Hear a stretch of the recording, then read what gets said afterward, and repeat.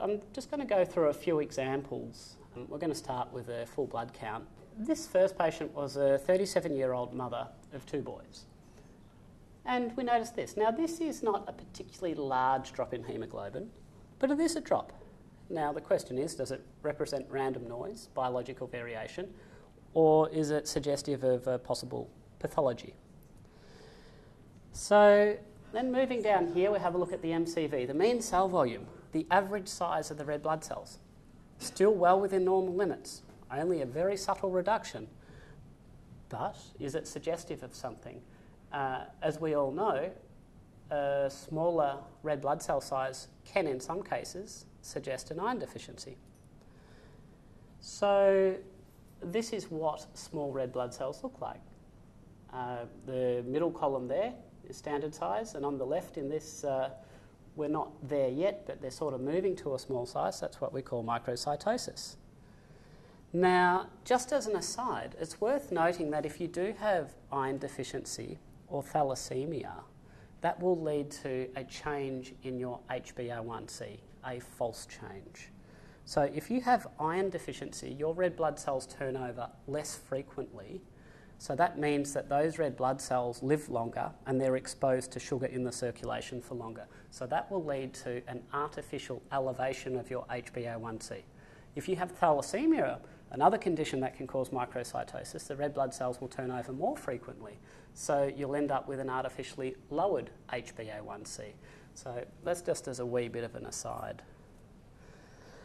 So after we've had a look at MCV, I find this RDW is very useful. Now this stands for red cell distribution width, and this basically measures the variability in the distribution of the red blood cells size. And this is important because if you have a lot of small cells and a lot of big cells, they'll average out. So your mean cell volume, your average red blood cell size will still be the same. But an RDW will help you identify this problem. And this patient, you can see her RDW, her red cell distribution, went up. And this is a graphical representation. So you can see that all the cells there look pretty close in size. And in the graph down the bottom, there's not a great deal of variation. And you can see the mean cell volume is sitting at about 90. Whereas if you have an increased red cell distribution width, you can see the graph on the bottom is flatter, and graphically the cells appear to be quite varied in size.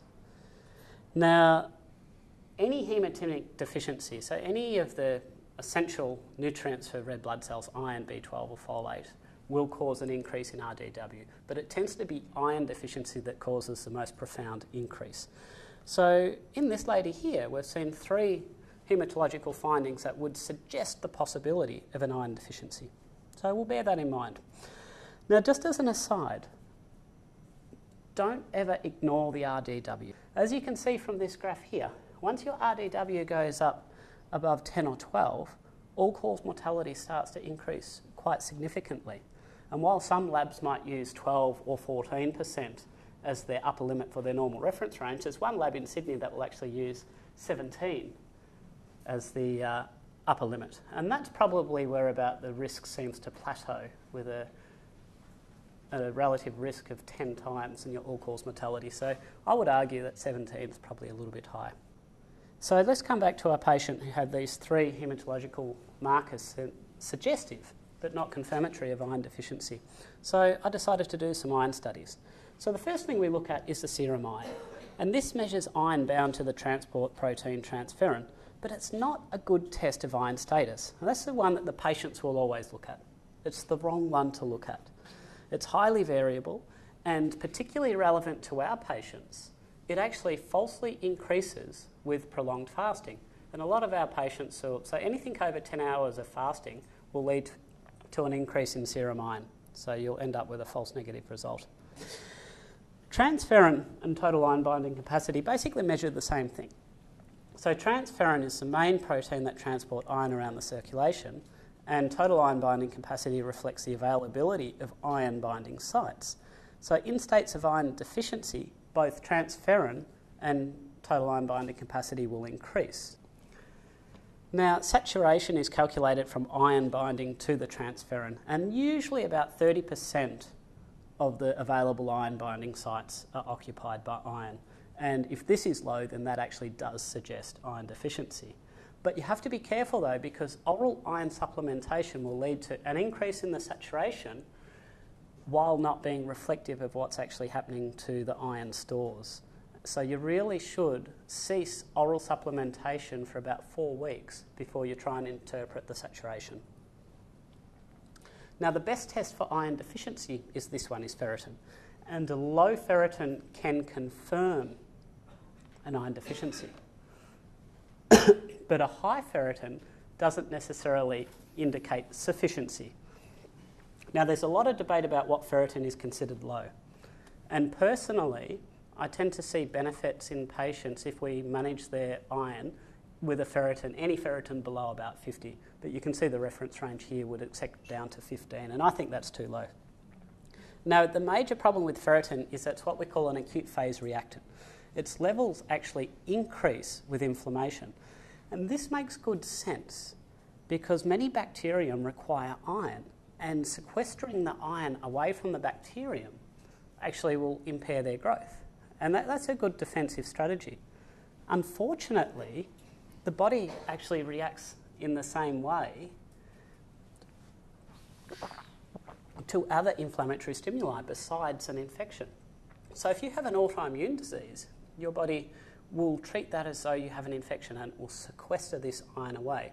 So ferritin, being this where iron is stored, will actually elevate, but the body can't access that for its physiological functions.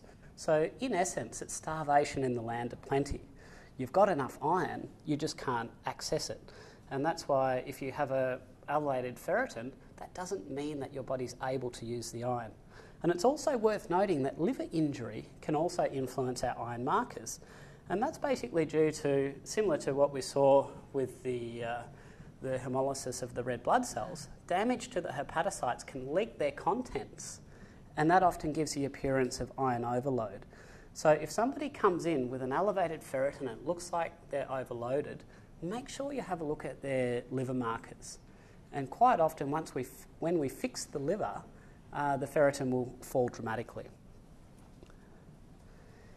Now, as I said before, ferritin's an acute phase reactant, and that leads to a false elevation of ferritin. But in addition, inflammation will also reduce our iron absorption.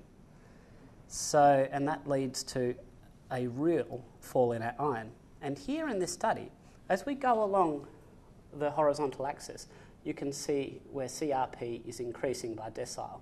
And you can see that as CRP rises, absolute ferritin stores actually fall. So there's a double whammy. And this is actually even worse than it looks, because remember that ferritin is probably falsely elevated, so the real picture is probably worse than suggested. So let's have a look at some of the non-standard tests for iron deficiency. And one of the tests that's thought to be better for assessing iron deficiency if you have concurrent inflammation is soluble transferrin receptor. So basically this is a truncated version of the tissue transferrin receptor which circulates in the plasma. And it's a very good marker for erythropoiesis, basically the creation of red blood cell production. And it usually is significantly elevated in the case of iron deficiency. Except inflammatory cytokines inhibit erythropoiesis. And that leads to a reduction in soluble transferrin receptor. So again, in the state of inflammation, soluble transferrin receptor may not accurately determine functional iron status. Another test that we can use, and this one is actually available through Medicare, which is a disappointment because it's really not that useful. So most protoporphyrin in our red blood cells actually has iron at its centre. But if you have an iron deficient state, that can be replaced by zinc. And this protoporphyrin is totally useless because it can't bind to iron. Unfortunately though, depending on what particular cutoff is used, it will either lack sensitivity, specificity or both. And I personally don't find zinc protoporphyrin to be a useful test. But just while we're talking about zinc, just a couple of points on supplementation. Zinc deficiency has been associated with increased symptomatology in iron deficiency. And this includes things like restless legs and depression and fatigue. So for that reason, a lot of patients with iron deficiency will be supplemented with zinc. Here's the problem. Regular and sustained supplementation with zinc can compete with iron for absorption and can actually worsen iron deficiency. So what I like to do, I recommend supplementing with zinc on alternate days to iron. So remember, they both compete together. So if somebody's taking a high dose zinc every day, recommend that they take it no more than every second day.